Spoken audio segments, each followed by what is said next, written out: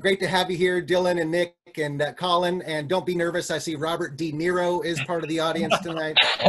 So could be picking up a job after we finish this. Fantastic. Collin, as David just said, the film In a Silent Way began as a short film. I kind of watched them out of order. I watched the full length first and then the short. And I wonder if you could talk about the changes you made to from the short film into making it a full length. It seems like it's maybe a little bit darker. Yeah. It's funny though, we wrote our first draft of the feature screenplay before we did the short. And then we actually took the first 10 pages of that first draft, and then we're like, let's make a short out of this. So our first draft, that short film is the first draft of the first 10 pages of our first draft of this film. So obviously we made that, and then we just went back and rewrote. And I think we did like 7 or 8 other drafts, which dramatically changed the film. But it all kind of actually started with the idea of like, let's make a feature, and then, let's make a short to help make the feature, and I definitely think this feature version is, it's much more, it's, there's a lot more detail, and it's, you get to explore the characters a lot more, which I love. And I think it's, that short is like a great little starting point for us. And I think the feature is really expressive of where we wanted it to go, Yeah. And Nick Tuttle, not only getting producer and writing credits, but also an actor, both in the full length and the short film. Nick, I wonder if you could tell us about how the film was cast, because not only do the actors have to act, they needed to be able to play some music too. Yeah, so that was a big thing with Collin. We had Lisa London casting, and she does a lot of, we were lucky. She does a lot of major films. She does a lot of the Adam Sandler films.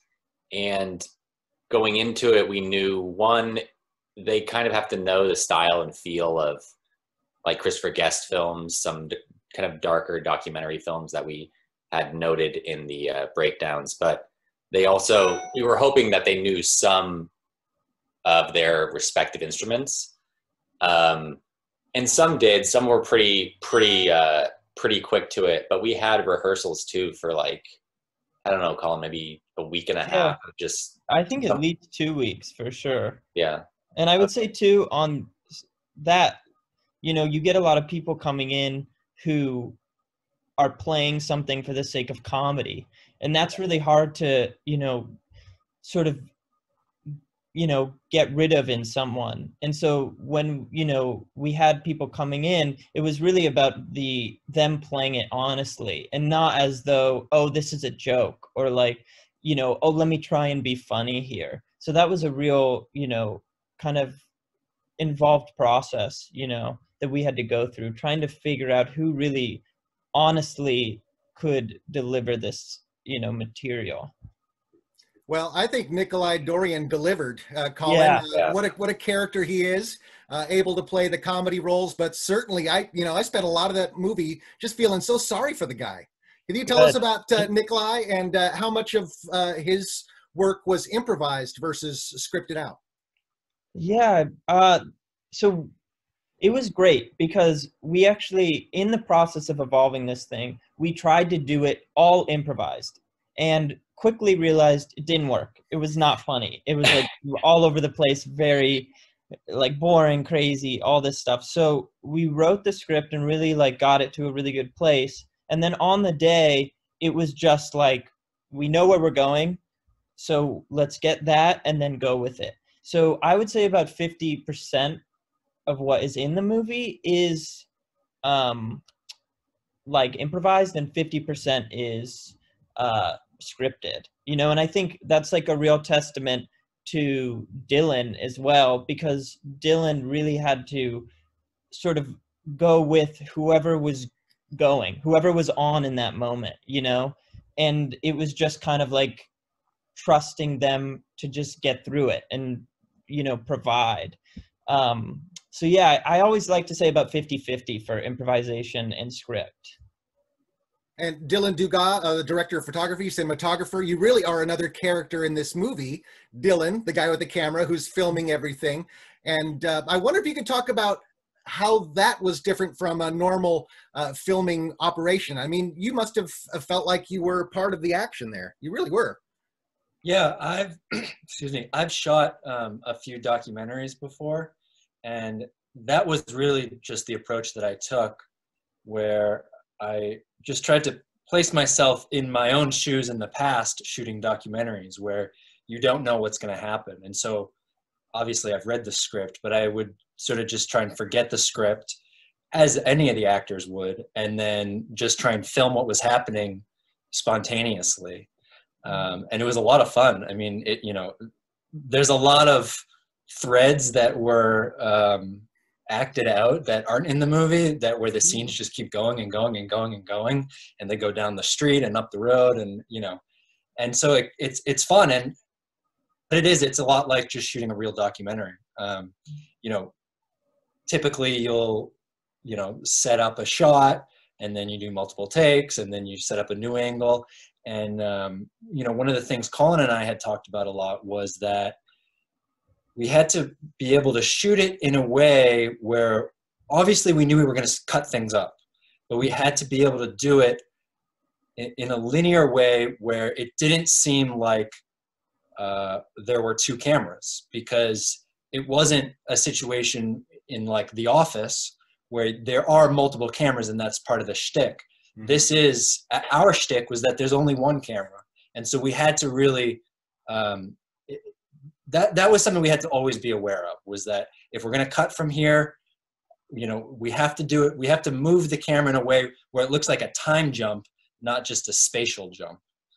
So that was the things that were just always going through my head. Now, in making this kind of movie, which is largely improvised, partially scripted, but in a kind of a Spinal Tap office way, both of those creations were really generated some great iconic lines. And there are a few iconic lines in this film that I think could live on for a while. One of my favorites is, try it more humble, not so fully yourself. There's a great line in there. I think musicians will be repeating that for years. Or just indulge me is one of my favorite lines too. I wonder if you guys have any favorite lines from the film. Nick, as an actor of the film, were there any of your favorites? Oh man. I think some of the ones that Nikolai were saying when he was having that meltdown in his bedroom. I think we just rewatched this last week, and that whole, I mean, when we shot that, it took like 30 minutes of just one take, and there were some in there like this is my heart. You see that, and it's bleeding right there. Or like he was like smacking up against the wall with it. Painting on the wall, right? Yeah. Dylan, do you have any favorite lines that you captured and had to not laugh while you were filming? I don't know if a line specifically, but a lot of the stuff with Tate McDuffie I thought was difficult to keep it together with.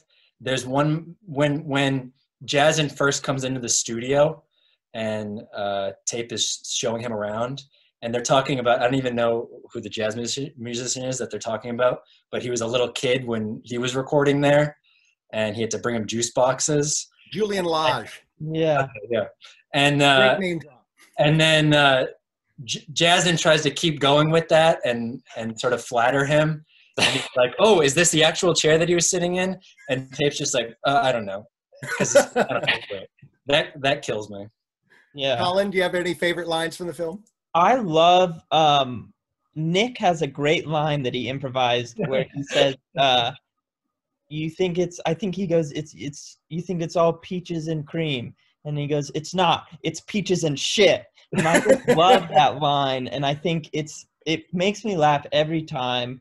I think that's so funny. And then, I think the whole like beginning monologue of Jazz, and always, there's something about it where I just like always, it cracks me up. So, yeah.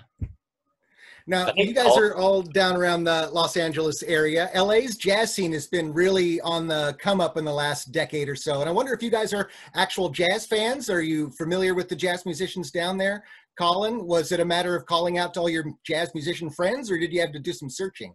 We definitely had to do some searching. Again, like Nikolai, I don't know how, I don't remember how, but he was in touch with an artist named Zephyr Avalon and Balam Garcia. I actually think one of them was his actual teacher, and like his guitar teacher. And so they had a little library of tunes, you know, and they're LA-based musicians. And so we sort of took from them, you know, a lot of the songs are from them. And then obviously like one of our favorite guys is Bob Reynolds, who's out here, who we've seen at the Baked Potato like so many times. And he's like I mean, we would go there and like just, we love him. And so we were able to use one of his songs for the movie as well. So yeah, we definitely, there was some searching and, you know, pleading definitely with people.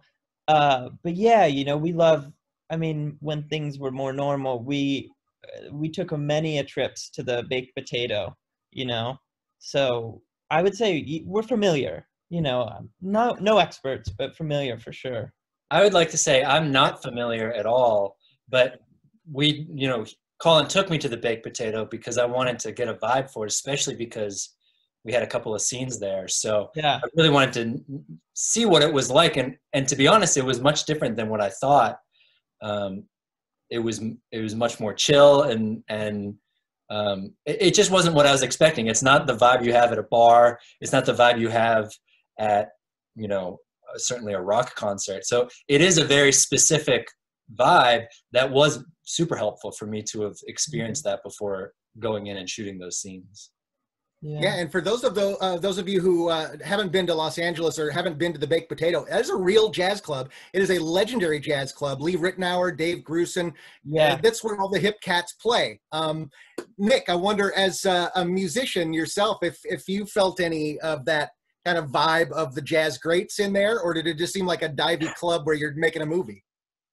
Sorry, I'm laughing. It just I'm not a musician at all. Nick, oh wow! Well done. You're a fine actor then. That's a lot of Collin's touches there. yeah. No, I while we were writing it, we went to the Baked Potato I think 3 times, two or three times, and I was like, I've been to tons of non-jazz kind of bars, clubs, things like that, and it's a completely different scene. So for me, I actually kind of got an appreciation for jazz as we were going through with writing it.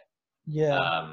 And I think too, it's like I'm glad you believe Nick, because this was something, you know, yeah. when you think of jazz, you like don't realize, well, you do, I mean, but some don't realize the like technicality and the precision of being a very good jazz musician. And even somebody who's not, you know, legendary, who's maybe in college or something like that, you don't realize how talented these guys are, and like what they can do is often very difficult to mimic. So that was something, you know, we went into this and I knew, I was like, it's going to be hard to, you know, get guys who are not professional jazz musicians to then fake being real, like professional, you know, jazz musicians. So I'm glad it worked. I'm glad that Nick got away with it, you know, and he did you did get a sax, didn't you, Nick? Yeah, I mean, I rented a sax. I worked my ass off, but no, not really. I learned like scales on the saxophone. You did right good work, I think. A couple. I practiced for like 2-3 weeks, pretty hard. But I mean, jazz isn't even. It's like going from scales to anything with jazz is not. I probably needed like 6 years. Yeah. To get anywhere near what I was even doing in the film. Yeah, learning to play jazz is very, very difficult. Learning about the cliches of jazz is a little bit easier. Sure. I wonder if you could talk about some of the cliches of jazz we saw in the film. Collin, the live concert, the house party at the very beginning, I thought was a lot of fun, just to show what a jazz audience is like. Oh yeah, I mean, it's funny because I didn't even, you know, we kind of went into it and we knew like, I respond to jazz in a very different way than I think other people respond to jazz. And I think it's interesting to see the difference of how some people react in this way of like groove and like their body moves, and it's like this feeling that goes up and out of them. And then some people are just like, what do you mean? You know, they're like, okay, yeah, it's fine. And I think it's like definitely tried to have that in there. And then obviously with the free jazz that they go into, which is just like not good at all. You know, I think that is just, it's so cliche of young, I think, inexperienced musicians maybe, who think that like that's like they should skip everything and go straight to the like Bitches Brew, straight to the, you know, like sort of Weather Report, Jaco Pastorius sort of you know, experimentation. And I think that, you know, is obviously Jazin's whole thing, right? I mean, that's his whole vibe, is solidify me. I can do anything. Yeah. Nick, I wonder if you have any jazz cliches that you picked up for your performance as a musician in film. I mean, I was trying to learn the lick on the sax for like a good week or so. We were trying to put that like the biggest jazz cliche into it, that those series of notes. But I think, I mean, we were humming that basically every single day on set. Basically, we were all humming the lick, and Dylan was even doing it. Oh yeah. Yes, that's true. But we didn't put that in. But I don't know. I think the free jazz thing, because I've always been the person to walk around that, even though we've never really been to parties or any house shows. But going into some, whether it's playing in the background or anything, I've always been the person to kind of walk around and use it as a background. But I think also the what was it? The oh man, I can't remember it. But the house show, definitely, for me at least. There was a couple other things that we wrote that were like, oh yeah, that's it. And I have to say too, Nick embodied this thing, because at the very end show, he like walks on stage really cool and takes off his jacket really slow and then kind of slaps his butt. And we had musicians who after the fact were doing some recording for us, and they were like, oh man, this is too much. I've seen this. I know this guy. Like, stop. So that was really great. That's like it's really, we love hearing that kind of stuff. And Dylan, I wonder if you could talk about the challenges of working in a crowded room, and get into more details about adding the sound to the video, the film that you shot in the house party. Yeah, well, the biggest challenge was the fact that a lot of the musicians didn't actually play the instruments to the level that we needed it to be. So you couldn't do super close-ups on hands. And, you know, in Nick's case, you know, with the sax. So it was a lot of trying to figure out how to keep it interesting and show what's happening, but without giving away that. So there's a few situations where, like with Nick at the baked potato at the end, if you watch it, there's a note stand right in front of the saxophone for pretty much the whole performance. And that's don't give away the secrets, Dylan. Don't give away the secrets. That's what I was thinking as I was here. Yeah, don't give away the secret. You just said I was good and believable. Yeah. But you just try and do stuff like that to try and hide it. And, you know, you don't want to rely too much just on like going in on a close-up, because an audience can tire of that. So yeah, just try and keep it interesting, like keep moving it around. At the baked potato at the end there, that one was particularly challenging because it does happen in real time, and we couldn't cut away from it, you know. So I couldn't for take two relocate somewhere else. It had to be there, and it had to sort of play in one. So filming a whole performance like that, where you can't cut away, it just becomes challenging to keep the frame interesting, you know, because you know you can't cut away, and you can't skip ahead like we normally can. Most of our cuts can be a temporal cut, but with a performance, you need every note that they're playing. So yeah, it's just, luckily we settled on the zoom lens, which was nice. And so that really obviously helps reframing things. But yeah, I mean, maybe I relied on the zoom too much sometimes, but yeah, you know, you just try and keep it interesting. I thought it was very effective. And another scene, the perspective of that camera, I thought was really effective in the stalking scenes where where Jason is sneaking up on his band who's playing with somebody else. Collin, I wonder if you could talk about that idea of kind of being the stalker. Yeah, I mean, we just knew that he had to find out at some point that he was being betrayed. And we, of course, you know, the way he reacts to things is so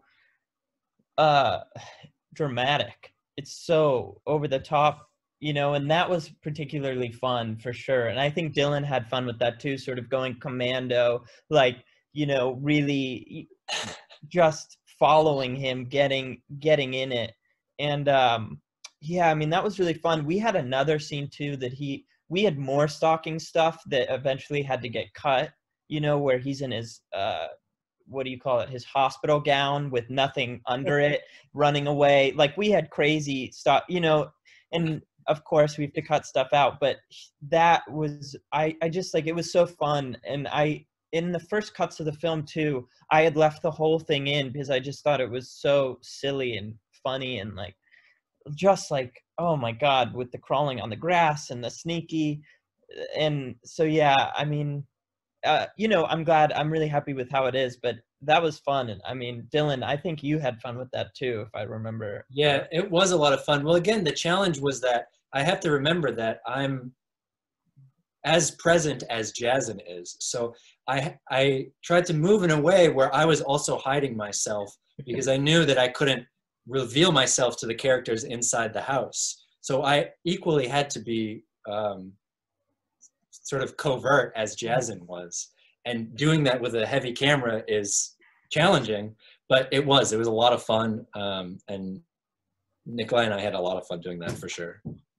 Now, not to give away the ending of the film, but it's a really smart ending and kind of wraps up the whole kind of story of the film as less about jazz and more about obsession and delusion and that need for fame, which is kind of a recurring theme in films about Los Angeles.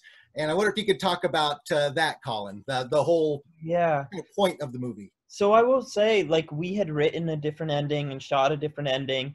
And obviously, as we showed it to people and sort of as I, you know, went through and was editing it, it just didn't work. And actually, our executive producer, Jim Cummings, when we showed it to him, he said he gave us sort of the you know, like, butt of the idea. And we then sort of went off and were like, what can we do to make this? Because I think it is also about that delusion of somebody who gets into this thing and goes so hard and then sort of is like, okay, well, it's not going my way. Wait, there's this other thing that I actually love more. But I also think in a way it's very uplifting, because I think it's not like he failed. It's like he is like, oh, it's okay. And I think there's something really powerful about that idea of, like, not that he, you know, yes, he fucked everything up, but that in his mind, he's like, well, it's okay. I have another thing, and it's this thing. And, you know, that was something that we sort of developed. And obviously what's in the movie was sort of, you know, not to give it all away with what he's wearing and everything, was actually Nikolai was getting into that. And so he was like, I want to do this. And I was like, let's do it. And so he had a buddy who had all the equipment. And so we just got it all. And that ended up being the thing that worked, like, perfectly. And sorry. Go ahead, Nick. That ending is the one part where, when we've shown it to, like, jazz musicians, or at least even people in the arts overall, that obsession factor where he doesn't quite give up and he's not failed on it, but he goes on to something else, that part resonated mostly to people. Like, that part where you kind of, at the end of it, you root for him, so you don't really want him to be a failure, but you want him to at least have that same passion in jazz that he does in something else. That part, I would say, even for me, I was like, I mean, I can deal with that. Like, I'm happy with that, because in the beginning of it, a lot of people too, they see the first 20 minutes and they're like, I can't with this guy. Like, he is just too either annoying or self-centered, and it 100% is. But by the time you get through it, you kind of feel for him. And I just thought, yeah, I thought it was a great ending. And Collin, I thought Collin mostly came up with it, and I thought it was a great way to tie it off, just finish her up. Yeah. That'll be the incentive, all of you viewers out there. If you haven't seen the movie, watch it. And if you have, tell your friends about it. It's streaming through Thursday at the Tacoma Film Festival. Director of photography, Dylan Dugas, producer, writer, actor, Nick Tuttle, director, writer, Collin Levin. Thank you all for being here. One last question.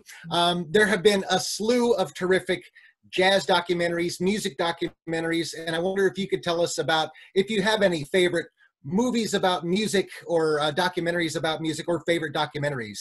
Dylan, we'll begin with you. Yeah, I just watched on the Criterion channel, I watched, so one of my favorite cinema verite documentary filmmakers, D.A. Pennebaker. Oh, yeah. I mean, he's like the grandfather of cinema verite. I saw, it's called, I can't remember what it's called. Okay, I'm sorry. But it's a Broadway, there's a Broadway show, and they're recording the album, cast album, maybe. They're recording the album, so it's all of the performers recording it, and he got access to film it. And it was like a 16-hour recording session, and it's awesome. And it's totally in his style of all of his other cinema verite. Company cast album, I think it's called, something like that. Original cast album Company. Thank you. Yes. Thank you, Internet. Yes. And it's awesome. It's really great. It's only like an hour long, and it's super awesome. Yeah. Nick, do you have a favorite music film or documentary? I mean, I'm not the most educated on documentaries, and I'm kind of partial. I was working at a movie theater when Whiplash came out, so I watched that probably 13 times. I'm not saying it's the best, but I think I definitely love that film. It's definitely not the best, most educated jazz films, but I think it's one of my favorite artistic music journey film. And Collin? Yeah, I will say jazz documentaries, the one that I watched most recently that I loved was Jocko, obviously. And that's a great documentary. I think, we showed it to the cast maybe before all this as well. I love that.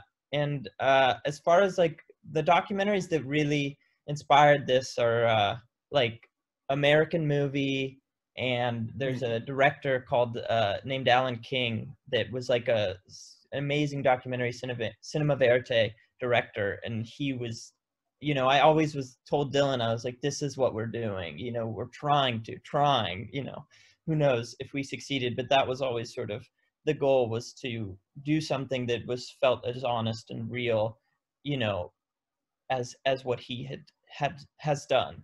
So yeah. Thanks again, Collin. Thank you, Dylan. Thank you, Nick. I hope we get you up to Tacoma one of these days very soon when this whole madness is over. Once again, if you haven't seen In a Silent Way yet, check it out through the Tacoma Film Festival, screening through Thursday. Thanks so much to Tacoma Film Festival's Tanya and David for their help with the Zoom chat tonight. And this has been just a lot of fun for me. Thanks for making a great movie, you guys. Yeah, thanks so much, Abe. Thank you. Appreciate it a lot. Thank you, everyone. We do also have, there's a couple questions if people have time. Great, yeah. Yeah. Oh, wow. Here we go. The chat, Abe. Yeah, I just sent the latest ones to you. All right. Claire Malloy says she's a big Nick Tuttle fan. Wow, that's good to see. And we have, what was your favorite thing about playing your character? Because you got to play Jazin's nemesis? I think it's funny because my character from the beginning had everyone turns on Jazin at the end of it. My character from the beginning almost did the reverse. He hated him in the beginning, and he kind of mellowed out and kind of could see how he could use him near the end. And I thought I thought I liked playing. Well, I mean, I just like playing that reverse journey than everyone else, and I just like kind of being the odd man out going into it because, I mean, I've improvised we shot tons of short films with Collin before, and that routine of improvising with Nikolai, who played Jazzin, is just kind of second nature. So I thought that was just some of the most fun. And Nick Kimball is asking how long it took to grow that beautiful mustache, or was that acting too? That was acting too. That's his acting as the sax. No way. That's a fake mustache. Yeah. And everything that I did in this film was fake. Wow. Yeah. We really made him up, and he did a fantastic job. And I think that's all. Oh, I think we kind of covered that, your favorite scene to film in the movie. Dylan, did you have a favorite scene to film? Well, I would say that I think the scenes that were the most fun were the ones like the stalking scene, but also like when Jazzin goes to Ron's office and tries to hand him the contract.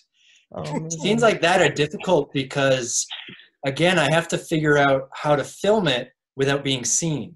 You know, I have to go through the work of putting myself in that place with a camera, and I couldn't be seen. So that one, you know, if you rewatch it, you'll see I'm like sort of shooting through bushes, and the actors could obviously see me, but I had to make it seem like it's possible that they wouldn't have seen me.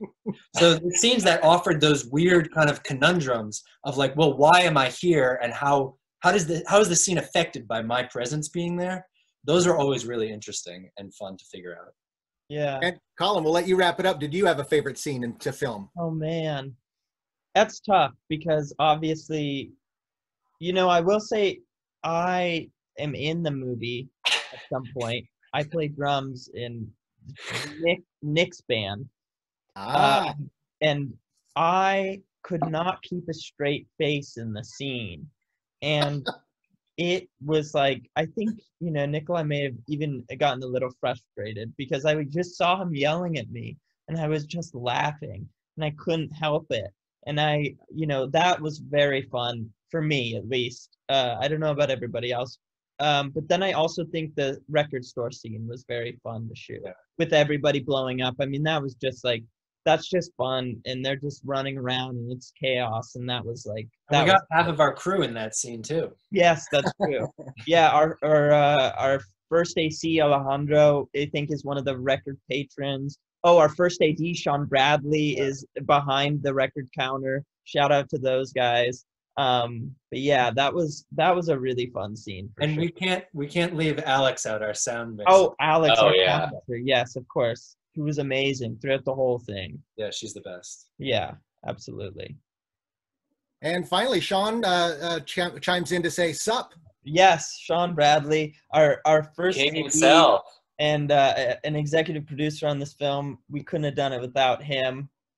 Very, very integral part of the team for sure. This was a small movie, so everybody who was a part of it, you know, had to do multiple things, and it was sort of like, you know, nobody was like, well, no, I don't do that or whatever. It was just like it was very family affair. So, you know, everybody who worked on it, we had a great time. I will say we had a lot of fun, and I hope that shows in the movie in some way too, you know, that this truly was a really fun experience. And Kimball Farley, who is in this, I see is writing now. He obviously was Al, bass player in the film.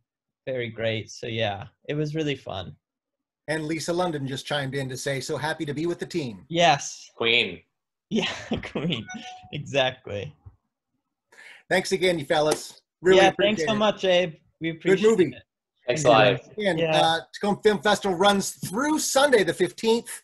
TacomaFilmFestival.com for more info. And In a Silent Way is streaming through November 12th. Get your jazzin' on. Yes, get your jazzin' on. Thanks, guys. I'm going to blow you away. Yeah. Cheers, everybody. Have a good one. Bye. Hope to see you again soon. Yes.